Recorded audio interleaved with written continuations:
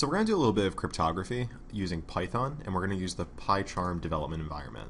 So go ahead and open up JetBrains PyCharm.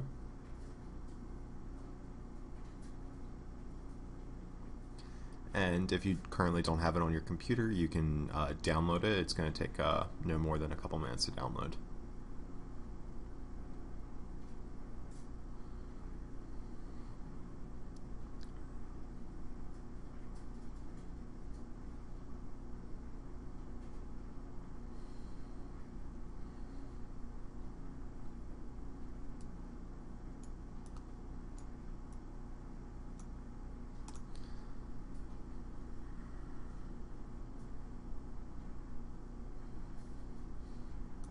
So the first thing you're going to do is create new projects. We're going to call this project Cryptography. And make sure your interpreter is 2.7 point something. It might be something later than that, and that's okay. Just make sure that it's 2.7.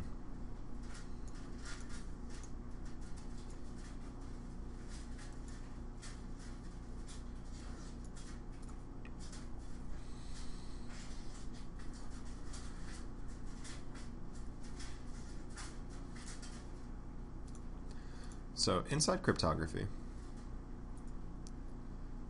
right-click the cryptography project, go to New, go over to Python File, and call this one Crypto.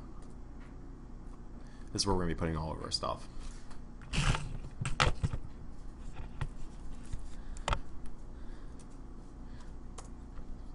So the way Python is formatted, don't worry about this stuff here, where it says if name is equal to main. That's a little beyond what we're doing here.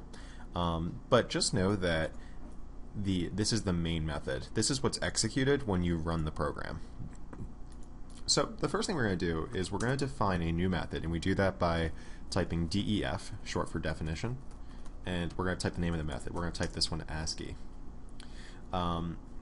And we're simply going to say for x, we'll say for character in range from 0 to 255,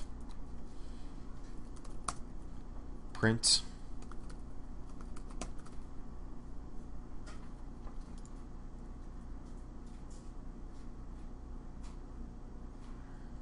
so we're going to print character, and then we're going to put it inside of the CHR casting method. So right now character is an integer, so it's an integer ranging from 0 to 255. Actually, we could make this 256 because it's going to be one less than that. So character is going to range from 0 all the way up to 255. If we just printed out character, well, let's see what happens when we just print out character. When we do that, let's say we invoke the ASCII method inside of the main method. Let's see what happens. So we'll go ahead and right-click, run.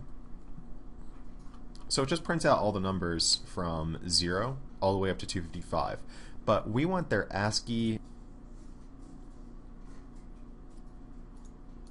So what we do is we type CHR and then put character inside of that. We run it.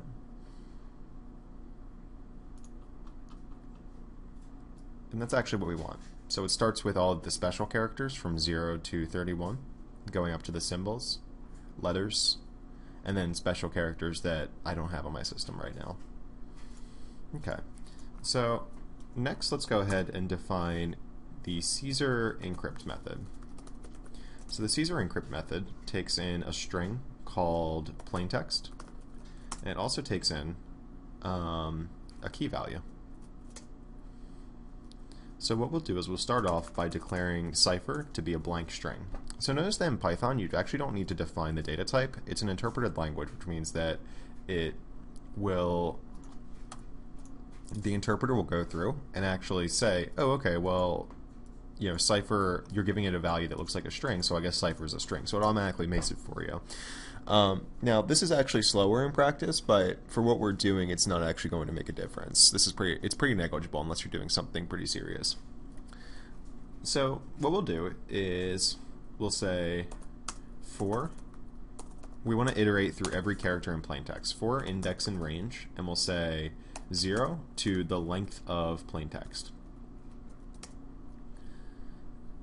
And we can say cipher. We want cipher to be cipher plus, and then plaintext. And if you want to access a character in a string, you just need this bracket notation, which is a lot easier than a lot of other languages. We'll say index.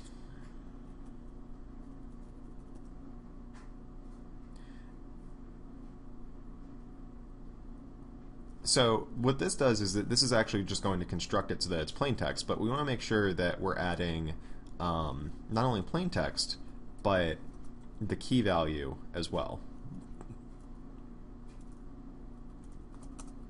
So we'll say key mod 256.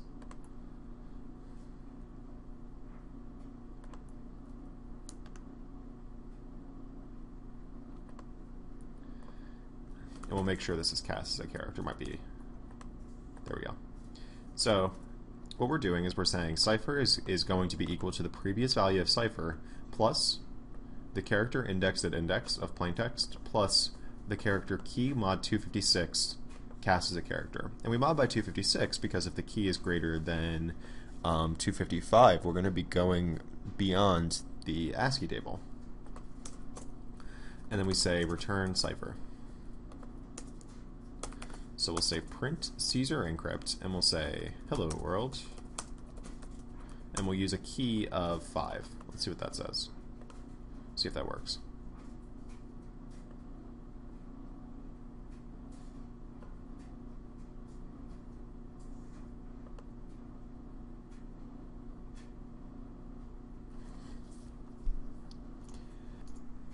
Alright, so when we're adding the cipher, what we're going to end up doing is we're going to be adding the character at plaintext, but we're going to have to add the integer value. And to add the integer value of a character, or to convert backwards from a character to an integer, we write ORD and put that character in parentheses like that. So now we have a number. Then we can add the key. Then finally we can mod everything by 256, so that if it's if this sum is greater than 256, we end up with the number that we end up with a character that we can use. Otherwise, it just doesn't really do anything. And we'll convert that all back into a character. So there's a lot going on there. So make sure you're kind of like reading through it so that you can parse it and understand it. Or we can also just use an augmented assignment operator like this. It's a little cleaner. So the plus equals sign just means that this is equivalent to cipher gets cipher plus. So we're just taking the initial value of cipher, but then we're tacking this on the end. All right, so then when we run it, we get our encrypted value. So let's go ahead and define Caesar Decrypt. It's going to be very similar, except we're passing in a cipher and a key. Then we'll say plaintext is just a blank string. We'll say for index in range 0, and then the length of plaintext. Actually, we'll say the length of cipher because we want to iterate through cipher. That's what the parameter.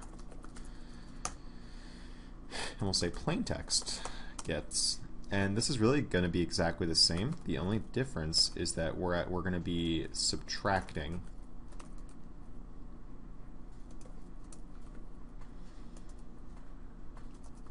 the key instead of adding it, and then we simply return plaintext. Alright, so if this works, we should be able to copy that value that we got from Caesar Encrypt, which is this, and then get hello world back if we pass it into this method with the key, with the same key. That wasn't it. Let's copy that again. There we go.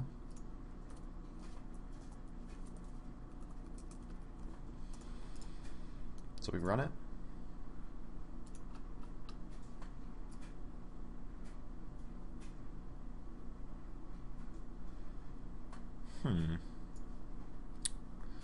Let's see. Oh, sorry. This should be cipher.